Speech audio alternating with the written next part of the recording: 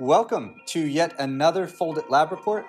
I am BK here at the Institute for Protein Design in Seattle with my colleague Ian H. If this is your first time tuning in to a Foldit Lab Report, we release these videos on the first of every month to tell you more about the research that goes on behind Foldit. Last month, we announced a brand new AlphaFold prediction tool in Foldit, and we spent all of August running protein design puzzles with this tool. We have monomer design puzzles, symmetric design puzzles, protein binder design puzzles, and ligand binder design puzzles. So, just to recap, AlphaFold is an algorithm designed by a company called DeepMind. And AlphaFold is exceptionally good at predicting the folded structure of natural protein sequences. Our own research has suggested that AlphaFold might also be useful for protein design, since it can detect sequences that are likely to encode a stable protein structure. The thing is, not all Foldit designs with high scores actually fold correctly when we test them in the lab. Sometimes even a great scoring Foldit design will fail to fold. But we crunched the numbers and we found that successful Foldit designs tend to be predicted by AlphaFold with a high confidence. We think we can use this confidence value to spot promising Foldit designs and improve our design success rate. Now, whenever you design a protein in Foldit, you can submit that design to AlphaFold for a prediction and see the prediction confidence. If the prediction confidence falls below about 80%, that's a sign that there's some room to improve and you should keep working on your design. We hope these predictions will give you some helpful feedback about how your designs are expected to fold. We rolled out the AlphaFold tool for several puzzles in August for all flavors of protein design. We saw binder design puzzles for the IL-2 receptor and for TGF-beta. We saw symmetric trimer design puzzles with hydrogen bond networks. And we saw ligand binder design puzzles for the cortisol ligand. But what I want to focus on in this video are the results from puzzle 2027, which ran for the whole month of August. It was dedicated to run-of-the-mill monomer protein design with AlphaFold predictions. In this puzzle, we challenged Foldit players to come up with the wildest folds you could think of and try to optimize the AlphaFold confidence. I want to spend some time highlighting some of the most interesting solutions from two players in particular on this puzzle, Ikfil and SP Vincent. The first design comes from SP Vincent. It is a smaller protein with just a single beta sheet and two alpha helices that sit on top of it. But unlike most of the ferredoxin or surfing hot dog folds that Foldit players might be used to, these two helices are a little bit askew and not directly parallel with the strands of the beta sheet. In fact, it's more like one helix that has a severe kink in the middle of it. Nonetheless, this protein still has a very solid core of orange residues in the center of the protein and lots of blue residues on the outside. And this should help it remain soluble and well folded. We do see that there is a lot of exposed hydrophobic residues on this protein. In fact, this terminal beta strand here has these 3 tyrosine residues, which are completely exposed. I would be a little bit worried about that. This would be a concern. I might expect the protein to aggregate here or maybe bind to some other things in the cell. It is important to remember that AlphaFold is making these predictions as if this protein is in isolation. So if the protein is going to interact with other things in the cell or other copies of itself, we cannot expect the AlphaFold prediction algorithm to necessarily pick that up. However, this is still a very cool design, and you can almost imagine designing a binding pocket for a ligand right in the crook of these two helices against the sheet. So this would be a cool design to build out maybe, and maybe you could put another helix to kind of close up the supposed binding pocket maybe, where all of these secondary structure elements come together.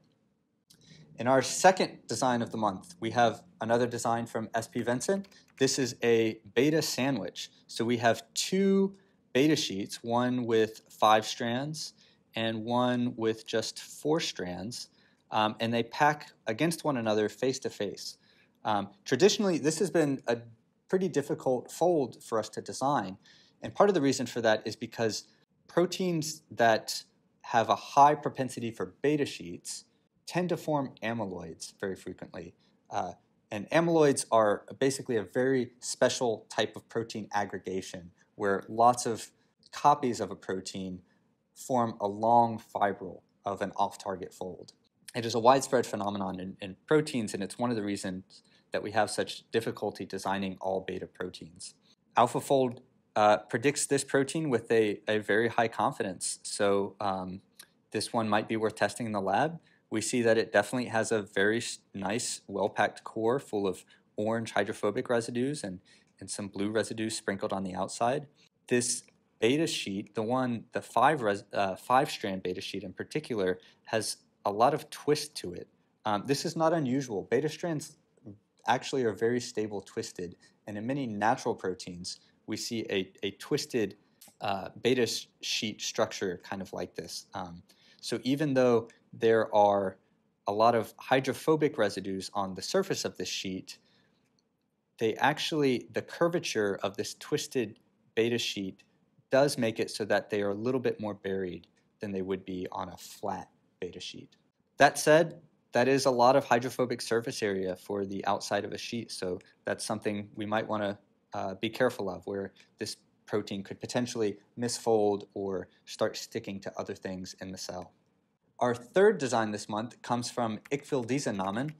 This is a very cool structure with two central helices that are packed against opposing beta sheets. So there's a four-stranded beta sheet on one side of the helices, and then there's another four-stranded beta sheet sandwiching these two helices from the other side. This is a very cool topology. We don't see it a lot. It does have a lot of residues. This is a bigger protein than we normally see in most of our folded puzzles.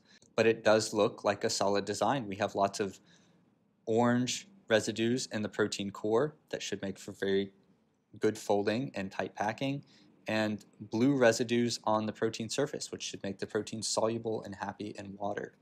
One of the concerns that I would have with this kind of design traditionally is that these two helices in the middle are very, very nonpolar. They're very hydrophobic. We see this helix here, for instance, is almost completely hydrophobic except for 1, 2, 3 polar residues on the entire helix.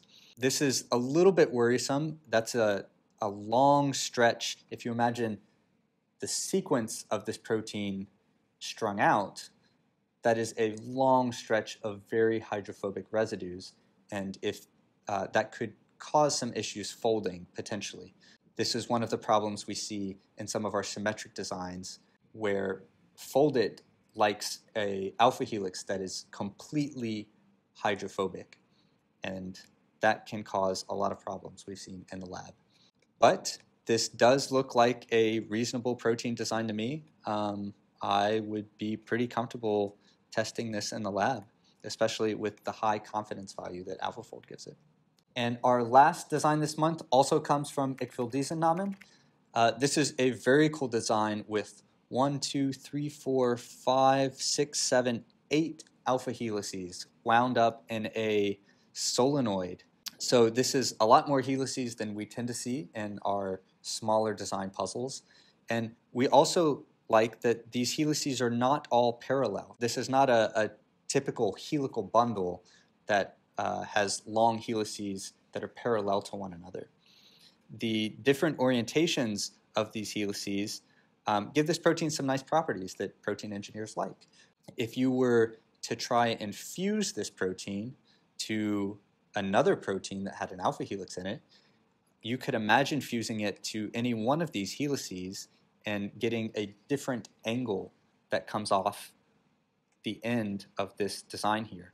These non-parallel, or in this case, solenoid helical proteins can be very useful for downstream protein design projects.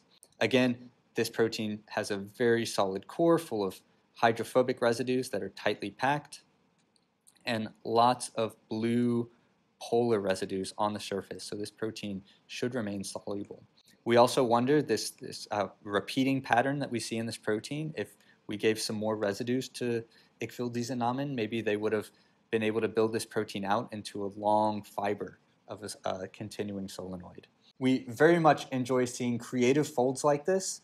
Now that we have these very predictive values from AlphaFold, we can start to explore some new protein fold space, we think.